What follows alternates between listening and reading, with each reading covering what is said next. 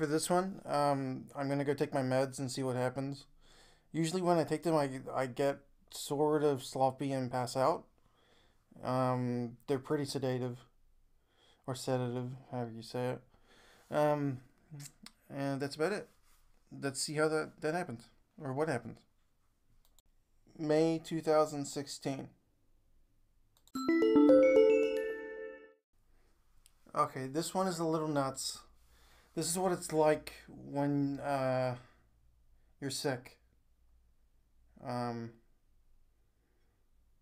and you're just unable to disconnect reality from your sickness. This is May 6th, 2016. Assume it's connected. Got to the airport and grabbed half a sandwich and an iced coffee. Moved across the room to a logical quiet point and sat near a woman talking on the phone. She was talking about her friend in relation to others. She was wearing pink. I think so, but don't remember. She was wearing sandals. 17 people walked by. Oh, sorry for getting louder. I leaned forward. 17 people walked by or were in the room while I was there.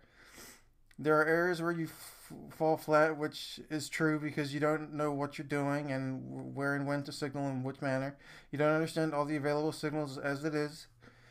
What does grabbing your shirt mean? And you're usually trying to straighten it out. A lady in the first plane said sorry for being new and not knowing what to do. Hair flip means okay or feeling alright. Head scratch is confused or some issue not being addressed properly. Taps glasses is watch people in the area. Grab ears, listen or listening, but can also be affirmation in nature. Remember to use color marking when identifying an area since they use colors as flags and not always as logistical areas. Choosing an instinctual place to sit isn't always the fit place to sit, as evidenced through the boarding area and picking the exact opposite area that you thought they would sit in. The goal is to blend in and coordinate around the person so that it's independent of where they can look is where you'll be, I think. Two ladies, one in a sundress and the other in pants and a top. One man with a beard and a yellow bag drinking a coffee. One man with a shaven head and bright eyes. Another lady in a jumper with glasses. Are they spending this many resources to talk to you or are you being delusional? Something about money from the two ladies couldn't hear. Constant listening is tiring, but has to happen because there's nothing else to be done. Perhaps it gets easier with practice. Learning to not stop natural movements while listening is needed. Notice I tended to stop moving when trying to focus. Being able to do both is important. I think they said there's no money in this or something, but then who paid for their tickets to be in the same flight as me? Was the strong man on the plane directed at me? He spoke of something of he spoke F6 something with benefits and 975 elsewise. He mentioned Clinton and spoke at length of needing to be subtle. Finesse, he said, though he continued to speak until being told not to from the attendant. They appear to speak to one another through the conversation, but that could just be over-connecting. Sorry for the sniffles. The attendant was identifying constantly. She kept staring and blinking every time I made eye contact with her the whole flight. Not to mention the gee mouth movement, like a grimace smile, must have messed up. The two people behind me were talking but stopped when I said asshole to a remark about are the wings broken when hitting turbulence. Not about cracking jokes either. I hate flying. Lady in Pink said not the easiest to work with, which is true, but that isn't easy to figure out, and I'm not apologizing for dealing with this in the way I've had to, because I've not known how else to do so. But it could have been easier, and could have been easier from this point on. I'm not sure how to deal with the anger towards the group, though, because there's nowhere to put it, and no constructive way to get rid of it, because it's a group versus one person, and they have all the training and tools to work with in the system they've created, and I'm bashing my head trying to learn how to do it as quickly as possible. Something about a meeting today, something about it not needing to be coffee, but I can't think of places to go that don't cost money to get out of the house. Though I will start going to the library to get work done if my computer ever starts up again. Once the iPad charges fully, I was planning on heading out. Wish I could just remember where the other one went. Charging took too long today. One of the ladies said I asked about their weekend. It's weird talking to a nameless, faceless set of eyes. It's weirder still to think of them as friendly just to remain calm and stop becoming aggravated from the constant watching. It's similar to being in a zoo pen. You get used to it because you don't have the power to turn the watching off, because they just start flickering the lights when you turn off the computer. You're addicted to the device and interaction type as it is. I think that's why they pen the animals together so they have something to be around other than the audience. Something about there being multiple things I could do. Control mechanics would be fun, but not sure how to get into a workable area in my current mindset. The other problem is that when to know they're not talking through the television sets. It's impossible to tell if the eye movements are constant and consistent enough. Starting watching multiple sets on the plane to see if they controlled just one set or if it was easier to run them in tandem. They were able to control the computer while I was in the last flight to A, so why not? Why wouldn't it be possible to interact with the television feed? Testing was inconclusive at the time. While watching X-Files, Scully blinked 31 times straight yesterday, not sure if it counts to them or what. The problem with being delusional is that it's impossible to not question things as being a form of delusion from the diagnosis onward. They said that I was an entity, which could mean a few things, and that I have a separate narrative from others, or that I make a delusional set of narratives for myself to compensate for what's going on. At the sushi restaurant in A, bearded guy with guys at the bar, couple at adjacent table, male mouthpiece, family to the right and behind the couple, Asian lady tapped her glasses, Wizards game on the television. The sporting stuff is funny since it's all a game. The Wizard in the Corvette at Goodwill when picking up the first Escher. Merry Christmas. Get to be dicks, but don't take it out on the people monitoring you because though it comes off as one collective movement, there's not all connected. S is not one of them, but he may know something more than he's stating. Pick his brain when he's talking and see what you can get. See if you can break that flow. It's very quick, but you saw its movements. I did the biblical 313, 244, 416, or was it 614? I don't know why I wrote it down both ways. The problem I have is that I don't know which book to reference and could read meaning into multiple verses. No, but it was worth a shot. It's not hard to make religious connections when you have nothing else to tie things to. So you have people following me around on travel so that they can remain close enough or intersect at given locations in an action set. Multiple people on payroll to give information across. Wouldn't it be more cost effective to sit down in a secluded room and just ask a bunch of questions to get actual answers? Like, what is this? Who am I in this? When did this start? Why me? How many of my interactions were staged for potential outcome? How many are there like this? How many are you? When did you personally get into this? Why did you? When does it start to make sense? Did I get help? Do I get to help change things? How do I get to help if so? If not, what is the point of this exercise? What is the point of continued monitoring given how it shuts down the ability to think clearly? Why is Jay a liability when she's more trustworthy than you? How does a person get to this position? Is it based off of a family line? Is it a set of markers in the personality over time? Is it a collection of environmental interactions to cause this permutation to become self-aware? When aware of this sort of thing, how do you cope with the fundamental perspective change? How do you stop it from wearing you down until you go mad? How do you handle needing so much information but not knowing how or when to ask for it, let alone assuming if it's true information or not just the placative? Sorry.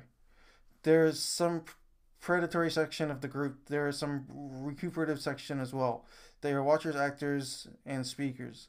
There's misinformation in an attempt to form outcomes or I'm unable to accept to be true based on the size and odd shape of the ideas themselves. How do you learn to fake being normal again for appearance sake? What markers am I supposed to be giving in a given situation, an affirmation or declination? Blinking once for yes, twice for no isn't foolproof, and it's possible to give the wrong answer without meaning to. I can assume part of my self-made answers are, excuse me, are correct, but have to assume that most of them are not. I can't trust something that I don't know or understand because it would be foolish to do so. But I can sit there and listen and see if it's worth trusting anything. Tame the information down and cross-reference it with the other information and see if it sticks. Don't advertise bad things because you don't know the audience or what they'll do. Learning to look relaxed is important, but also remembering to respond when appropriate. Learning to shut off in public is what I used to do to be comfortable. Draw something and listen to music on repeat to create a white noise barrier. Listen outside of that. Why us? Why is it that when you're trying to listen to something, it's harder to pay attention and every little noise from across the room comes in all at once and is equally as loud or louder than people that are talking, whom are the things to be listened to even though they're closer? I don't know. If I make information, you will use it in a test to see if it works, to see if I'm right, as the CDA ad on Reddit implies, since it was a textbook example for what I wrote down and worked like I said it would. Given that the right marking material was used, flashing lights and something sort of neat. So it's an information drain movement, and then it costs nothing but recording interactions and letting the person give away as much information for free as possible. There is no point in paying for something when you're paying for someone to watch the material in any case. Why is it beneficial to pay for secondhand information in the form of a paycheck to a watcher than to pay the information maker first hand and pointing it towards other needed areas of information gathering and seeing what other connections it makes? Wouldn't it become a more reliable form over time as it figured out what to do and not to do? But if you were marked to be recorded from a young age, it must mean that they had a good enough reason to mark that recording, and now it's important enough to communicate with that person because it stopped being useful, or there is a chance it could become more useful in doing so, or at least the person thinks that is the case, and it's worth the expenditure to see what happens given we know literally everything about this target and his idiosyncrasies and all of its possible known movements within an area. You have plenty of grandchildren ideas and you need protection. From what we won't tell you, from yourself in part, you don't understand the consequences of the actions you take because if you did, you wouldn't have taken them. There are characters in history that have wards and groups protecting them, and it's not hard to think of the logical connection. But what does this make my family then? What does this make Kay and Dad? Or is it not connected and you're trying too hard to make everything make sense? Someone had to pick the person to be watched. Someone decided that a child was worth all the work, but not worth giving a mentor set to understand the idea of watching itself in a greater context when it finally noticed, unless it's what is happening now in a seemingly stilted way. There is a reason children in a position of potential power, if this is to be that, and that it's recorded and interacted in such a way, implies a greater sense of importance over a person not being interacted as such. Are given mentors or sets of mentors in those books. They are not only needed, but absolutely essential to widen the perspective of the person being rewarded to be able to understand large and complex situations and ideas at once and be able to break them down into needed workable parts. You can learn to do that on your own, but with a mentor set, you get the benefit of being able to ask questions without fear of reprisal, and you learn much more, much faster than if by doing it yourself. It also builds an inherent set of trust mechanics into the unit because if the mentors don't abuse the connection, there's no reason not to fight their lead unless it reaches that point where it's required for the betterment of the unit being taught. Paraphrasing from Ignore the Royal Significance, Prince 2 set of advisors over the course of the prince's lifespan. If they have taken the time to learn form as many as to learn from as many of their tutors as possible,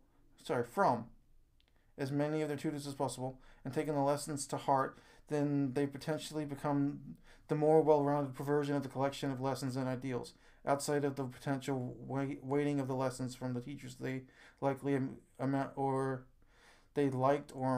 tutelage over time.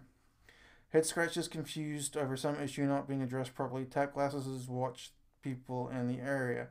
Remember to use color marking to identify an area and not always just logistical areas. Choosing the instructional place to sit isn't always the right place to sit, as evidenced. As evidenced through the boarding area, and pick the exact opposite area that you would think they would sit in. Two ladies, one man with a beard, another with a shaven head, and another lady with glasses. Are they spending this many reasons to talk to you, or are you being delusional? Sorry about that. There's a little bit of a repeated text in there that I didn't edit out because I didn't notice. Again, I'll leave it in there because it was made when I was sick. It's not complete, but it does lead into the next part of the thought set, which is you can't be that different from other people, but logic dictates that you must be somewhat to significantly different on these interactions when be taking place. You're not a child, but it's easier to write in terms of one because it oddly feels like everyone else has much more information than you, and you're playing keep up to see if you can figure it out yourself, like you did when you were a kid and you had to read the subtext of every single conversation before it became overt. Mom switched from tarot cards to angel cards, so you have multiple lines of possibilities and run them in tandem and see which one sticks out over time. You can connect everything if you try, but it's not always beneficial to do so. Being able to remember everything from your life is also not beneficial because it creates the chance for falsely positive connections. But on the other side of that, you have to learn to trust your ability to determine a situation, given you have the ability to determine anything at all. So the wizards like to play. They're spending a lot of effort, at least from a speaking point relative to a listening point, being multiple versus a singular. They don't want to hear the bad stuff, but don't want to pay for the good stuff, or so use or be used. Or they do, and you're not listening properly because it's something that doesn't make sense in a sequence. Then a large section of the sequence becomes corrupted trying to decode the mistaken or broken read. You lose time by attempting to listen to it in real time, and it may be better just to remember everything at once than go back and pull it apart like you did on the plane. I think I saw how time works once. It breaks into multiple or possible actions, which you go through, and all potentials throughout. And the one that happens breaks at the end and goes into the next parts to work the system from any given control mechanism. So it becomes a game of what and who can be influenced, when to do what when, and then control the how of what they do through repetition and consequence avoidance. I still remember the shape of the break. It's very pretty and very, very large. I've not been able to see it. I've not been able to not see it since it happened, and it's like a sticker on one side of the wall inside my head. I wonder how many times my perspective has been broken or rewritten larger than a singular emotional sense. May 7th, 2016. Something else. The argument started because I was being quiet and wouldn't answer her every time she asked me what I was thinking. I can't say people are signaling all the time to her because it's a sign of my illness. She wants me to start identifying you in public so she can tell me I'm seeing and hearing things. I can't tell if she's signaling to you, but it sure as hell feels like it at all times.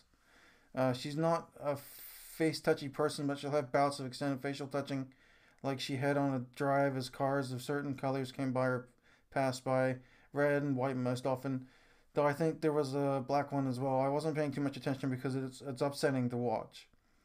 I wouldn't hold her hand at the store because it was uncomfortable, but she took it to mean I didn't want to hold her hand at all. She's small enough that it throws my shoulder out of whack after a long enough time. On the way back home, we were stony, and I explained what was bothering me, that I was unreasonable to expect me to always tell her everything that's on my mind, that it's often not interesting or useful, like I need to cut the grass, because I can't tell her what I really think. I also mentioned that she told me off for talking to the dogs, and she said I was talking to the dogs more often than I was talking to her, which isn't true, and who cares if I talk to the dogs for a minute or two, because I want to see what kind of questions they respond to, and was trying to pass the time while she worked on proof-checking her labels. Then we started talking, and I told her I have to double-check literally everything I say before I say it, because if I say the wrong thing, it would come off as delusional, and at any time she could have me committed again. She said, "Did you think it was easy to do?" And I replied, "I know it wasn't, and if she was going to play that card again, I would lose it." We went into the house. I don't know how much she heard, but she went into the bedroom, and I sat at the TV room on the opposite side of the house. She was yelling into a pillow and crying. Then she came out and said she thought she couldn't be with me because I would always resent her for having me committed, and that I would always hold that over her. I said I wasn't holding it over her as she left the room, and I stayed where I was for a few minutes, and then went over to her side of the house and told her I didn't think she would do that. It was just something I was worried about. And she came in and cried and told me that she went through before deciding to commit me multiple psychotic episodes and concurrent days of openly suicidal discussions. She didn't see the first attempt at getting ready to hang myself, and that it was the hotline suggestion, and that she trusted them enough to follow through, as well as it was their decision at this point to bring me in, and even then she didn't want to. Eventually she didn't even want to be one of those couples that people pity or feel badly for. Poor Jay. Her. And that she wants us to be the underdogs that have a lot of hard stuff happen to them, and then they get to do something good. Why are you worth lying to her? May 7th, 2016. Again. Now S knows I'm ill because I couldn't help myself and texted him something stupid to which he couldn't have had a reply for. My family thinks I'm ill and don't want me to talk about it with them because it makes them uncomfortable, or they just don't want to hear it. My grandma thinks I'm ill and is worried about us, but is still working to keep contact and isn't asking anything from me. Jay, my friend, knows I'm ill and planned to visit to see how I'm doing. Haven't seen C in ages, but wasn't in the right mental state to be around people for the last few months, though I do miss hanging out with him. That's the entirety of my support network. Less than a handful of people I actually like. Don't know how to pretend to be normal anymore, and it's obviously changed my demeanor. Jay's, uh, my wife, is feeling lonely just being around me, so I must be shutting her out as well. What do I lose by pointing you out? You're tasked with guarding me, not at the cost of my mental or social well being. Why would it bother me to make your job harder? What is the attachment from being monitored? A form of Stockholm syndrome? A 500 to 1 odds was bullshit. It's greater than 50-50 because if it was negative, then it wouldn't be discussed. She's not the liability. She's the reason I got better in the first place because the world in my perspective isn't a place worth being a part of and the people are frustratingly slow. You've never been a small group. From the interaction points, you have had a vast network of assets, personnel at your disposal, and you're spending constant resources to monitor and travel with or intersect with a seemingly daily basis. That you're more lax on weekends, or I care to think you are. You swap between male and female sets, or choose to make half of the double-sided team more evident within a given situation or time frame. It depends on the time of day and type of interaction and location. From firefighters to gym bunnies to static markers within a field of view. You color code and coordinate, breaking the group into subsets of visual markers, audio streams, and physical pointers towards a goal or time to listen to or pay attention. It's all very flat. I wonder why you choose to speak and act so slowly. What to write about? May 7th, 2016. You said it was too bad we couldn't use it at the airport before hitting A. Well, was that in regards to the control mechanic? You already do that, so I don't understand why it wouldn't be useful, or was it based on being able to use what I produce? No, because you're playing as though you're having a difficult decision to work through when in all reality you don't, and it's some misguided attempt at giving the chance, if not working together, an option. You can taste a lie and even forms of misdirection when you want to pay attention. I wonder what it would be like for you to have a proper conversation with me in person. Would you be uncomfortable, or would you be able to hide your inconsistencies under a layer of trained detachment? I've never been allowed myself honestly to really focus on a person completely. Every time I've started to the person would get unsettled and eventually claim I was some sort of psychic. This is honest. This has happened multiple times, and I don't really believe it. Not something I think is real or true, but has happened often enough to mention it. Mildly unhinged with a liquid edge. I wonder what it is like to actually fully work on something, to use everything. What is it? Why is being a psychotic a bad thing when you don't get to pick being that way? You said, Lady in Pink, if you don't know something, then tell us and we can work on it together. Welcome. I don't understand the physical nature of magnetic force. I can see the shape it would make within a given space, but I don't understand how to determine the numbers the force is outputting. I haven't found a shape to volume mathematics to let me fill in the blanks. I can build the shapes in relation to the whole, but actual numbers elude me. I don't know how to find that information because I don't know what 1 grain of magnetic ferromaterial puts out or how large that volume is. The suit is done in my head, but I don't have a pattern to overlay the systems over. You said the idea is overly engineered, but you've not seen it in any collective method, nor the way the forms fit within each other. I could build a game and make it as addictive as possible to raise some money, I guess. You said you happen to randomly understand quantum computing, but you offer no proof or explanation of the concepts. Not above lying to achieve some goal. Would it be easier to break the version of myself and pretend you don't exist? What's the gain from doing that? One moment. Oh no, I've lost my spot. There we go. Knowing is wearing, but the mind has no choice but to accept what it sees unless it can't understand the concept of a partial whole, which a single person's perspective is limited to. But you can make a prosthetic perspective based around another's view to counter your own. Making room of them to triangulate a movement is also just as easy. A delusional mindset would make it a habit. So would one that couldn't help it. Then basic interactions become flavored by the types of marker sets and sets of information to ascribe to within a given situation. Hearing is the hardest. I wonder what's causing the heart murmurs. I wonder if he'll hurt me the next time he sees me. He did the last time. Is it better to focus on many objects at once and build a plan of attack from the logical missteps or eilderies of Those movements or attempts to rein the focus into one position and pull it apart as quickly as possible? Do you care if people know you're staring at them? No. You're very stuck based on your actions. Apparently, there is no getting better from that level of sickness. But you do constantly attempt to do so, though you can't figure out which reason why. Or at least people matter, do they? What does the public have any right to the private? They don't. You're not okay with it. Why work towards anything at all but if basic rules for an unfiltered life were broken so purposely? What was the goal, other than to humiliate? Why weren't safeties out in place where the diagnosis was made in childhood? They didn't stop the abuse. They recorded it instead. Why is seeing a room as a whole become boring? Is it because it's easier? When do you find something that in life that is intellectually satisfying in a continuous way? You see so many other people enjoying their pursuits, and they seem unable to see their lack of restrictions, having made their own ire after being conditioned over time. The body will waste away, the mind will progress, and then lament the body's rot until they're noting there's nothing to be done. The suit was an attempt to share the cure for aging physically until the science catches up. The body has a number of movements it can make. A suit that works, the body handedly stretched those movements over the longest curve possible. Over time, the algorithm learned to create an efficiency curve to extend the inner life line even further. It is possible to make any combination of things given the right data sets. But why be helpful to those that scorn you, at which point does the loneliness become something else? When is it happy again? Break humanity into a set of movements and vectors and build a class of control mechanics and work it from the outside in, rewrite the system. It's not difficult, but doesn't seem to be information to give to someone else because they use it for their own gain or just as test subject.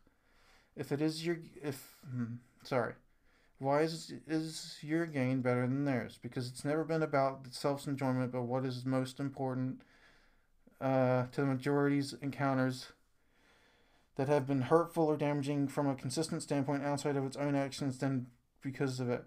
Why would a man being held back by another man walk up to you and tell you that you'd be nothing and be so furious, drunken but not drunk, at you unless he'd been watching you? Blue denim jacket, black shirt, blue jeans, black and gray boots, long gray hair fading to white, angry eyes, mustache. Is it really photographic? There are only breaks when the environment got too dark. That would be abuse or violence caused against me, like having my arm broken or anything like that. But can be accessed if wanted, and I really don't. As I say though not wanted. Do people not do that too? Remember everything. Does it get to stop being alone? Not your problem. You're just stuck with me for now for some reason. The wizards play games but don't seem to want to do more than sort and categorize your movement. Okay, so for May of that year, I have 35 entries. I've broken it up roughly. I'm thinking into seconds or thirds. I haven't checked. I'm not going to check. I don't. The longer this takes, the more episodes I make, so the happier I am. And I'll just shift to the next gear pretty quickly next month if I come to a wall. Yeah, so that is what it's like when you're delusional and you have a mind like mine that records everything. I have a note about myself that is sort of asinine. When I was 20, I got given an IQ test. I got a perfect score on one of the regions for mathematical ability. I'm not great at math anymore. I used to be quite good.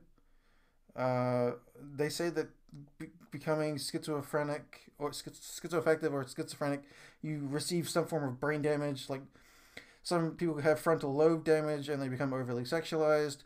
Other people have other forms of damage and they lose about 10% of their cognitive abilities. So I believe I have some form of brain damage from this because my memory shifts like sand but still has the same videotape quality that it had before, though my working memory is like I can't remember from the last 4 years pretty much anything. So I must have been psychotic in a low grade while the meds were working. And so I'm using this book as a way to kind of go through what happened. And occasionally I'll lean forward and it may get louder in your ear, and I'm sorry for that. That's just me not realizing my place in my studio. I'm still learning. Um, but this is fun. If you have questions, message me at anchor.fm/divergentmind. I'll answer them if they're appropriate. Uh, if I can. Once we get into the harder stuff, like, upper level science stuff, which is way fun. That's a ways away, though. This is all dealing with mental issues. But it's been a pleasure. I hope you have a lovely day. And here's to the next episode. Bye for now. Jay. Please visit anchor.fm/divergentmind to leave a message so that I may get back to you. Thank you. Have a nice day.